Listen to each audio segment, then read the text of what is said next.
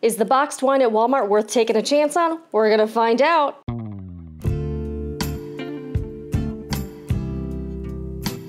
Hi, I'm Jen. When you live on a $300 a month grocery budget, you gotta cut costs wherever you can, and that includes booze, people. Recently, I've started shopping more at my Walmart neighborhood market, and pro tip, if you want to avoid the craziness, don't go to those like Walmart super centers. It's gonna be pretty chaotic. So I have found this gem of a Walmart neighborhood market. It's still pretty close to my house, but there's like nobody ever there, and I believe they're open 24 hours a day. It's sort of like Walmart light.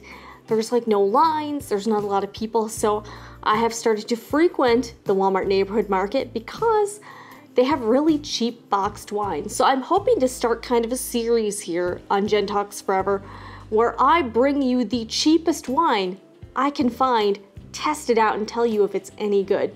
Now, am I a wine connoisseur? Clearly not, but you know what? Let's be honest here, when you're going to buy alcohol, does it really matter? For this video, I took one for the team and I went and got an about $11 box of something called Oak Leaf Merlot. Okay, it's actually called Oak Leaf Vineyards, and Oak Leaf is 2 words, and it says stays fresh for 6 weeks after opening. 1 box is equivalent to 4 bottles of wine. So if you do the math on that, that is under $3 per bottle of wine. Now, this is about as cheap as I've seen wine get, so I thought it was worth a chance. They also have other varieties. I believe they have like White Zinfandel, Cabernet Sauvignon. I believe they have like Pinot Grigio or something. So definitely get yourself over to a Walmart and pick yourself up a box. So if you haven't ever used box wine, don't worry, because I'm gonna show you how. It's pretty easy. It's a lot easier than trying to mess around with the corkscrew, believe me, I know. So, all right, so let's get this cracking. Apparently this wine is award-winning since 2008, as 200 plus medals, whatever that means. There's no year on it, so that's the ultimate sign of class here. And it says it was bottled on October 19th, 2017. It does say store below 72 degrees Fahrenheit. We are not doing that, but you know what, my husband drinks this quite frequently and he hasn't really had a problem with it. So when you're opening your boxed wine, there's usually some type of perforation here. So you gotta like punch this out, you know what I'm saying here? Okay, let's see here. All right. And if you have no upper body strength like me, it's gonna be super easy. Okay, see bottom of carton for opening instructions. So there's instructions here too in case you get stuck. All right, I might have to like, all right, here, oh, okay, all right. I didn't break a nail, don't worry guys. All right, so you wanna get this little round disc out of here and also punch out the rest of this part here. All right, here we go. It's working here. Oh, crap, okay. So you wanna do this, take out this little cardboard disc here. You don't need that, you're fine. You're totally fine, okay. And then, inside there's going to be your like little pour spout, okay. So, all right, let's get this sucker out here. Oh boy, all right. This is a lot of work. So you wanna poke this through here, make sure it's getting out, and then you're gonna sort of like put this little cardboard piece here and put this in between this little groove here. Whatever, I don't know what this is called. But let's read the instructions. Okay, it says press down firmly on tab A, breaking through perforations, pull entire perforated tab area. Okay. Pull spout out of box by its base, sliding the first groove out of the spout. Okay, that's a lot of words. To dispense wine, slowly twist knob. Okay, so the good thing is if you're new to this, don't worry, there's instructions. I think we're ready to go with the wine here. All right, I've got my wine glass here, trusty wine glass. All right, let's see if we can get this done here. All right, I might have to hold this up. Okay, there's a handle too. Let's see here, why? All right, here we go. We got wine, okay.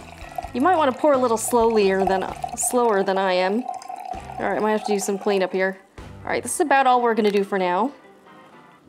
Also, if you're using this in like an area with carpet, make sure that you kind of, you know, get that extra bit so it doesn't like go all over the place or something. Moment of truth. Okay, so this is the award-winning Merlot from Walmart. Oak Leaf, okay. Honest thoughts, this tastes pretty much like any other glass of red wine I've ever had in my life. And it's far cheaper than some of them. It's a little bit vinegary, not a lot of tannins, and it's not very chewy. But again, for under $3 a bottle. Can you really go wrong? Not really. All right, let's do a little swirly action. Try to release the bouquet or whatever else they call it. I don't know, I don't really care.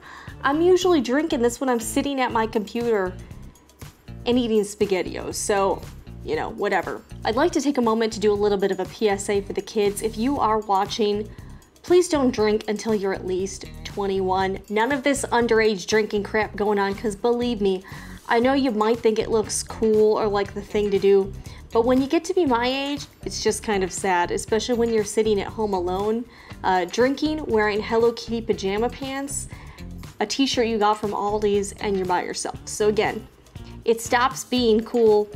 Like, I'm pretty much over this, but you know what, I'm here, so we're doing it. Overall, I would give this wine about a 6.5 if I had to rate it on a scale of 1 to 10. Clearly not the best wine I've had, not the worst. You know, for the price, I definitely give it a 10 out of 10 for value, for sure. As far as the taste goes, I'm still gonna give it a solid, yeah, more of the taste is more of like a 6. But as far as being, like if I had to give it overall, it's under $3 a bottle, so really. Again, and also if you're an adult, make sure you drink responsibly and please do not drink and drive. That's about one of the most uncool things you can ever do, and you're putting yourself and someone else's life at risk. I'm not really sure why boxed wine gets a bad rap. It, again, stays fresh for long, you don't have to use it right away.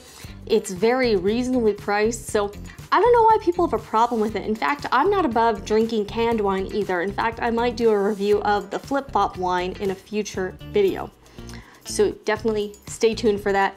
Also, have I mentioned that I'm technically allergic to wine because I'm allergic to sulfites, which is in wine? I'm also Asian, so I get the Asian glow thing going on. But you know, that's not gonna stop me.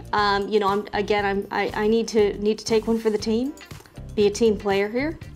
It's all good. If there's any other boxed wines you'd like me to try, feel free to leave a comment and let me know, and I might give it a whirl. But the whole point of this segment is to help you guys drink on the cheap, because you don't need to spend a lot of money. In fact, if you guys serve this wine to friends at a party, they would never say anything. They're not gonna know the difference. I don't know. It's just, most people are not wine connoisseurs, and that is why you could serve them boxed wine and they're never gonna know. Anyways, this is it for my Oak Leaf Vineyards Merlot review, the Walmart boxed wine. If you enjoyed this video, let me know, and I will see you guys next time for another video. Cheers.